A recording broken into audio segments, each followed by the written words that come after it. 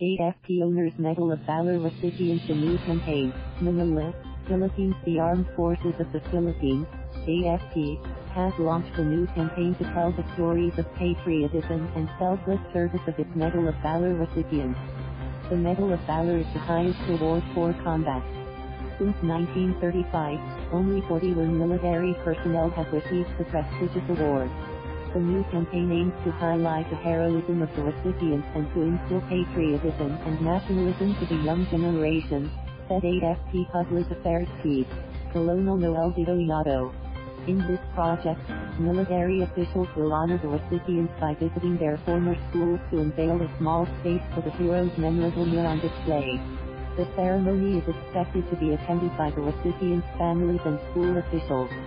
The project kicked off on June 5 in Otto National High School in Pagadian City to recognize prizes. First class on Paquit, the youngest recipient of the most coveted medal at 21 years old.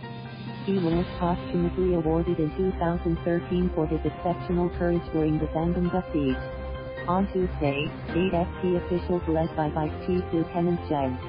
Salvador Melchor Mison Jr. trooped to Urbiztondo Private High School in Pangasinan to honor 2nd Lieutenant Bandong Jr. He died saving his men on April 10, 1992 in the boundaries of Sagada and Bontoc.